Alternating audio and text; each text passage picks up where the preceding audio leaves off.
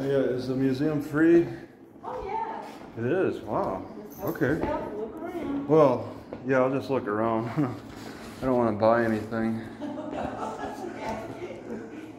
We don't require any kind of buying or paying. You just come in and enjoy what you see. Yeah, I want to learn all about why there's such an emphasis on tomatoes. Oh yeah. So there's probably a section for that. It's just kind of all. These are like this little thing is more about the business and the tomato festival over the years. Because there's like a lot of farm plots and stuff for tomatoes, right? That's right. Well, back in the watermelons. In those days, early 1900s and into probably the 30s for sure, and 40s, we were considered a truck crops growing truck. It's called truck it's kind of like crops, vegetables. I'm thinking like might be similar to Italy or something like. Yeah, well, maybe it's getting the right sun. Oh yes, we grow great tomatoes. And it's similar soil conditions and moisture. Yeah, and we're it's similar. Where we're, there's like ridges in Mississippi, and we're in like the Pearl River kind of basin or whatever. Yeah. And a lot of the growing was done out that direction from town. My granddaddy. North. Is that north? It would be north. Heading towards Jacksonville. Jackson would be like north. Okay. See, that's east, like northeast of town is where my grandparents. I'm heading north, so I may see some like history. I might see some like evidence of old. If you go on the interstate, probably if you were to go out, take a back road. If you were to go out up here to the four-way stop and turn right and go on Highway 27 toward Georgetown. No, I want to go north. So that area is where a lot of growing was. All around Crystal Springs, really. But they grew cabbage and tomatoes and peppers and all kinds of vegetables. But tomatoes were just our big deal because they grew so well. And one of the oldest people in the community was from Italy. Brought seed over here and realized how good they grew. They grew like the Rome, the beef steak. Right, and then they just started things going.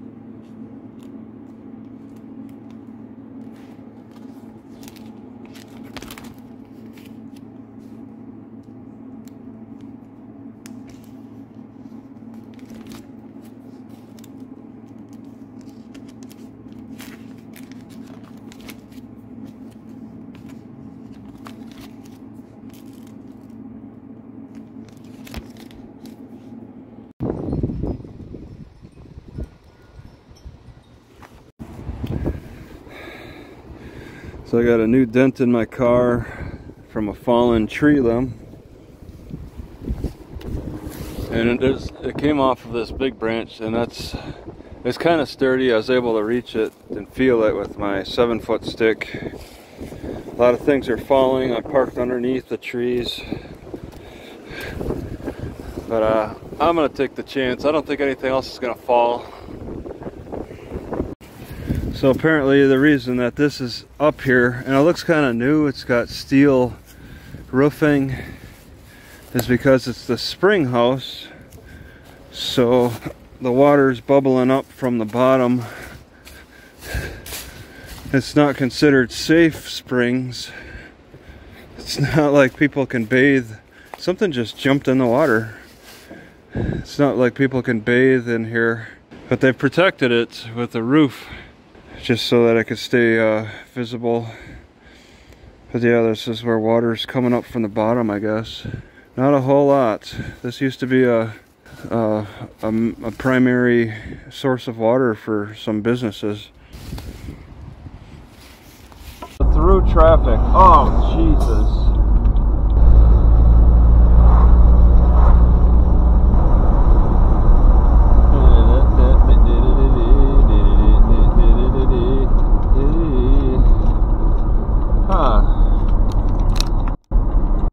Save that. That was interesting. Oh.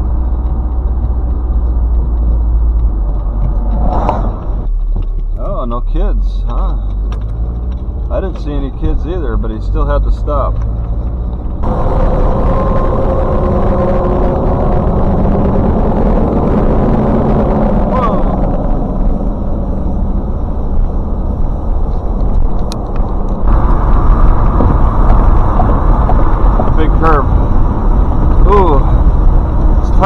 Tight, I gotta give it that.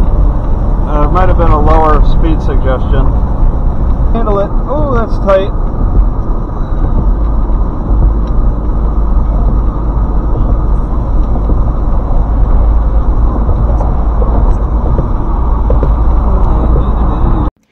Jackson, Mississippi, in the library parking lot, Jackson.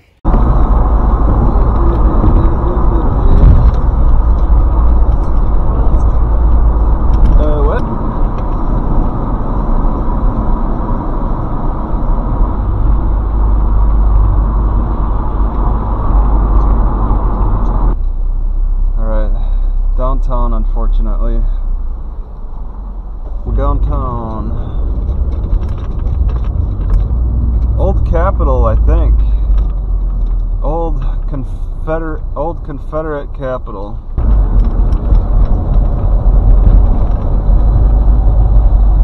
Here? What? No, it's... I'm glad nobody's behind me, especially a cop.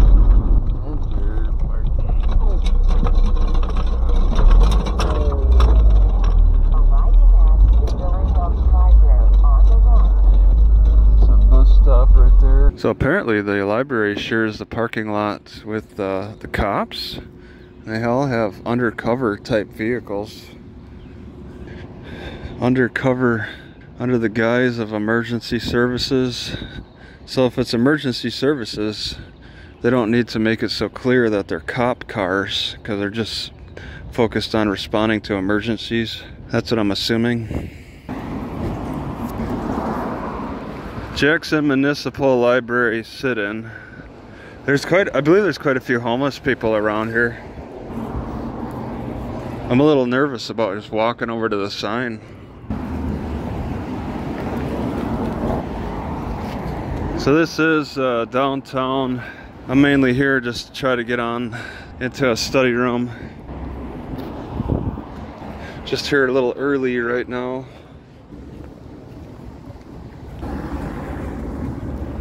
I was looking on Google Maps. I got confident that I could park for free, no problem. And I saw the sign that said library parking only. Because of that, I didn't see any cost. I figured, what the heck. Plus, it's also just very curious. This looks like a really old book. Wines of Burgundy. The Wines of Rioja, Israel. Oh, it's a Bible? New Zealand? Looks like a, well, it's just a beat up book. At the Standard Oil Company.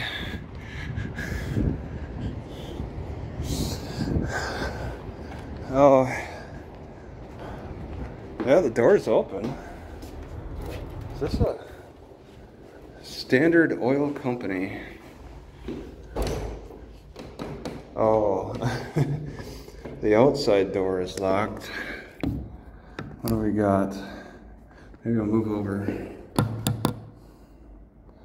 Municipal? Heritage?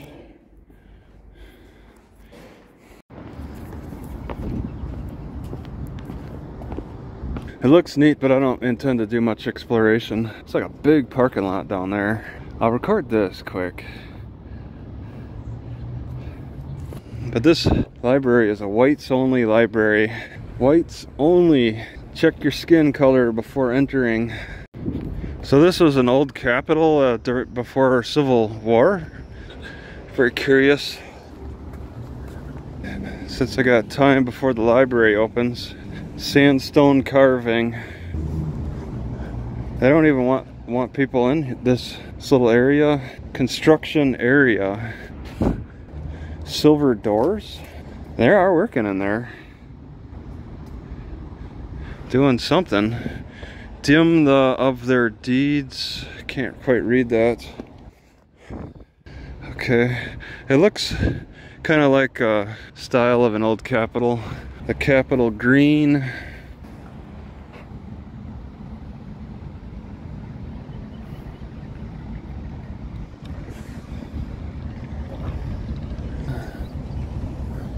I wonder if it's open now. No, 10 to 2.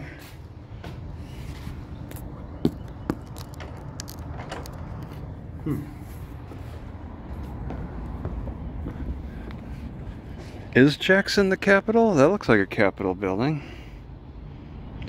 With the golden eagle. Alright, for some reason at the museum, the entrance, this Mississippi Department of Finance.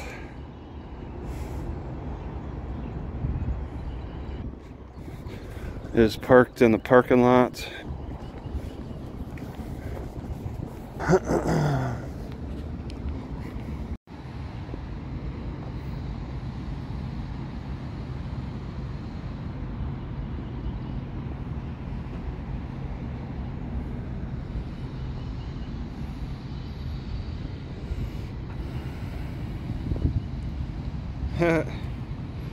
Three times. Oh, this is hotel. All right. I'm surprised this memorial hasn't been taken down. I think part of the reason is because the actual person is so far up there they can't quite reach him.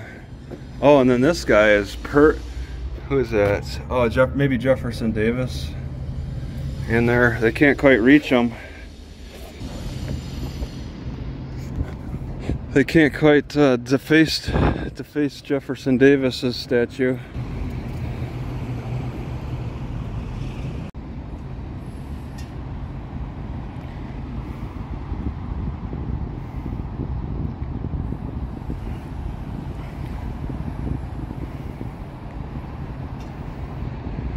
He's got that ladder standing right up. Huh. Alright, some signage in front. 1839 to 1903. Well, it doesn't sound like it's a state capital, not the Confederate capital, so it doesn't sound like the Civil War really affected it.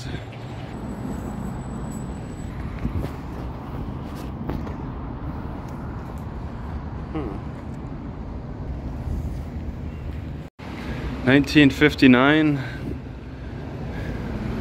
Museum hours.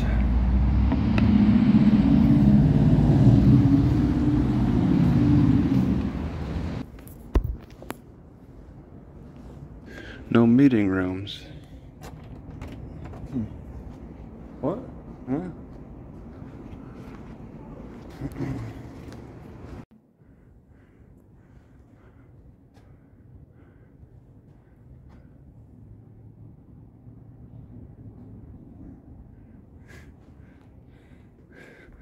They don't want anybody sitting here.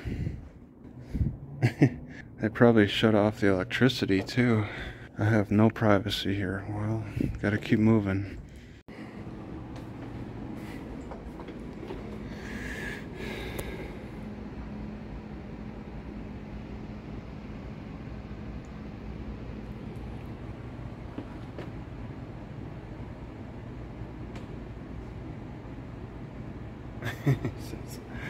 Inspection. This is all at the library bathrooms.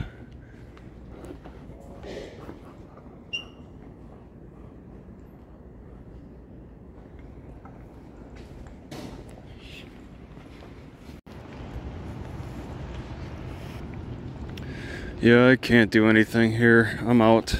Just look for another library to go to. There's one 6 miles north of here that looks interesting. I'm not too hopeful that I'll have a space to talk, but it might be a little better. Jackson, Mississippi, at the Willie Morris branch, north side of Jackson, Mississippi. Alright, so they're just flat out closed here. Wow. Operational challenges. The Wi-Fi seems to work. This is a homeless person's bag. Umbrella. Bag of stuff. I don't see them.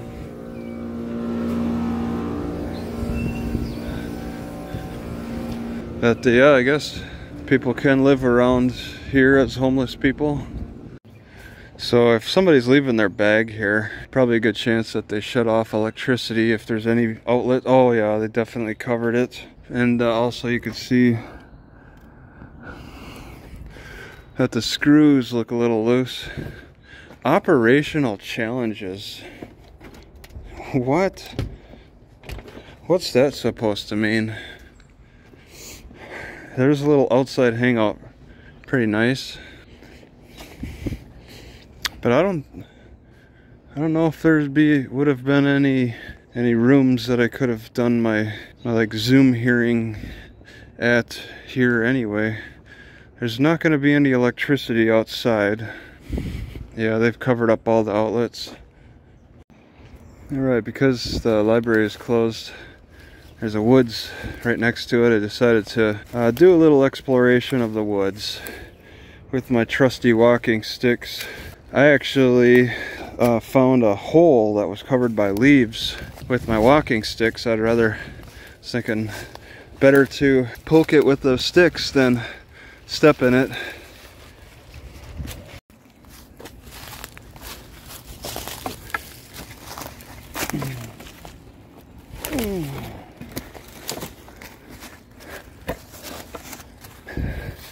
I get the impression there's a bit of a trail here, but it's hard to say if it's a deer trail or human. See, it leads off to the other side. And there's some old-timey chair. But I don't know, they have to jump pretty hard, put in a pretty mighty jump to get across. And this mud is very loose. Jumping across, I'd definitely slip. Doesn't look like any feet marks anyway, it's all animal. Those thorns grab so hard. I ripped my hat, just trying to wrench it free.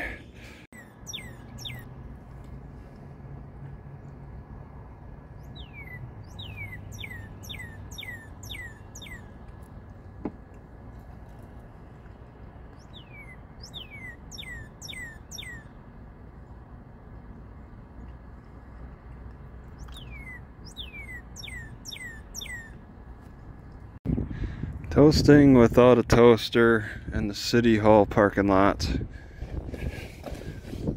And I think I want to eat it with my eggs. And also I got sun-dried tomatoes in olive oil that I'm starting to eat again. I think I want to get some actual olives too. But yeah, I stepped away from sun-dried tomatoes and olive oil for a while, and it's not been a great step away because I really don't like, I'm not excited about tomatoes either fresh or in a package, but yeah, they're buried and they're pretty good. But I do remember liking sun-dried tomatoes and olive oil. So he's just kind of pulling in. He's going to turn off his lights.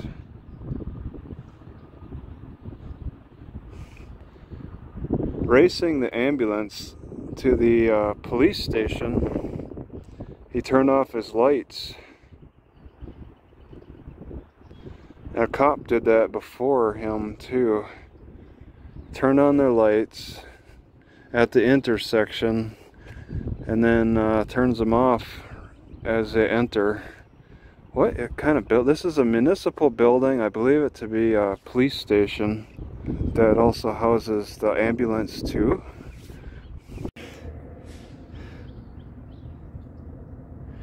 Even the fire department turns on their lights, runs their siren, and then when they get to the police station, everything's off and it's like back to normal.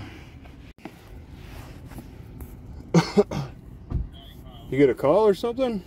Sir? Did you get a call? Yes, sir, I did. I did get a receive a call about you, okay? What's the complaint? Suspicious vehicle in the parking lot of City Hall.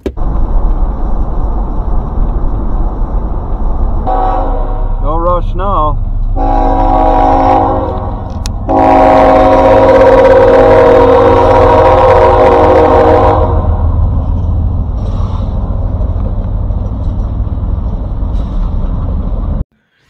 Alright, so after consuming this tomatoes and I don't know, whatever it's called, I felt my heart pop twice. That's not a welcome feeling. Twice, 3, 5 minutes apart. Felt like maybe something was really given out. I don't think I should be eating that. Then maybe that olive oil is no good. Too much fat at once or something. You can eat a lot of fat. Maybe you can eat a lot of fat throughout the day or something, but not in a short period of time.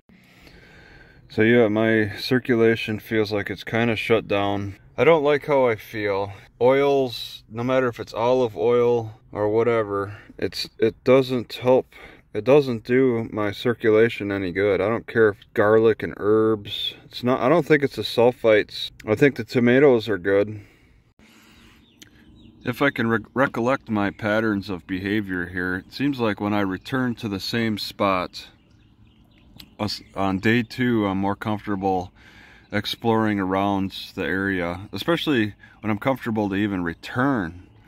So day 1 here in this park, I just hung out around my car and I got comfortable, so I came back, and now I think I might explore further around. In fact, well, the Walmart's not far, but there's also a Best Buy. I'd maybe walk around there and see what the latest technology is. Hands-free. This thing turns on when I stand way back here. Well, I don't think I'll catch this guy. He's advertising Dwight the Door Knocker Barnes on the side of his car. But he's pulling into the Longhorn Steakhouse, so I might be able to get a glimpse of that. Alright, and he's walking away.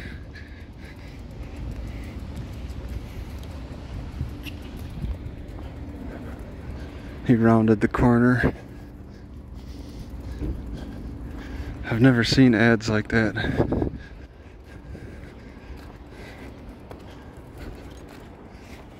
There's old Dwight. I guess I could have gotten his attention. Whatever. Alright, so I'm in the Walmart parking lot and I'm trying to decide if I want to get that Rode wireless mic. That way it's something to play with. Maybe I can improve my audio. It's not the best choice since DJI has a better wireless mic, but it's sold right off the shelf. I just pick it up off the shelf right now for $300. Wow, this is the chives, that grayish green, looking really good. Yeah, I don't think I could cross. I was kind of hoping I could just walk over, but there's a river separating the Walmart from Best Buy, and there's a cop with his lights on. Might be private security in there. So I'm parked at the park where this tower is at. It's pretty neat. Liberty Park. Pickens, Mississippi, 840-227. Parked at a library, which used to be a garage.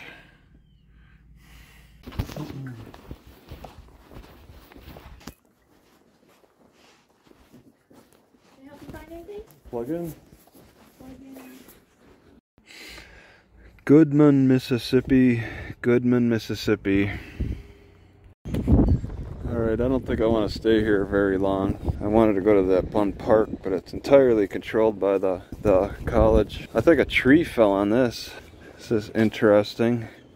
There's a lot of pieces of a tree. It looks like it's got more to fall. I've never seen a tree having fallen on a air conditioning unit before. Completely destroyed. And the vent that goes to the building there's a big branch. Durant, Mississippi, 1338, 227, Durant.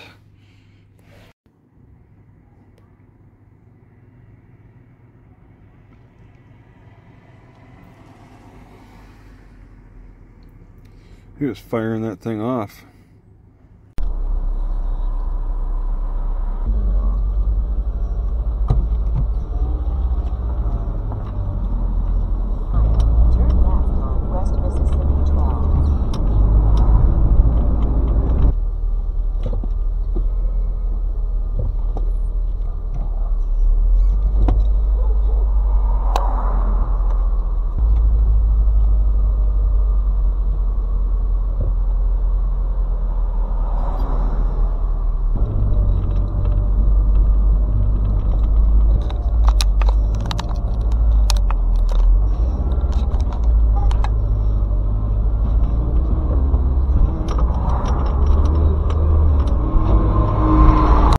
Alright, I don't like this library because it's so busy.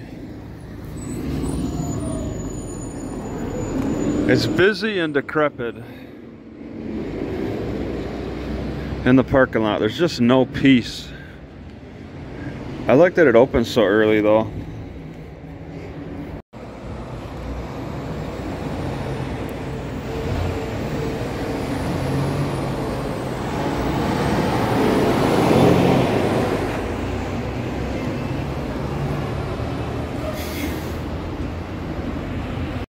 Alright, so I cannot make it to that softball park area, but I did see some turn-ins off of this road. Since it's such a dead end, I'm thinking it's gonna be quiet. Maybe I could just park, maybe right, I don't want to overlook anybody's house, and especially when there's somebody outside. So I'm gonna try to park on the Winona, Mississippi, 1327, Winona.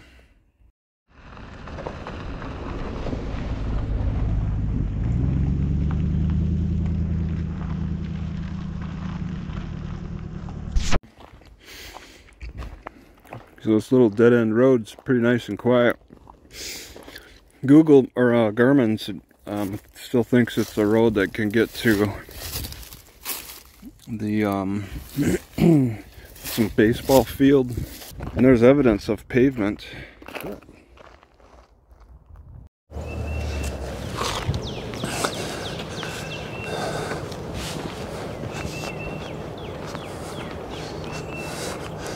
I think people in a big city would love to have a trail, have a road like this. Nobody in this town takes this road for a little exercise, walk or run.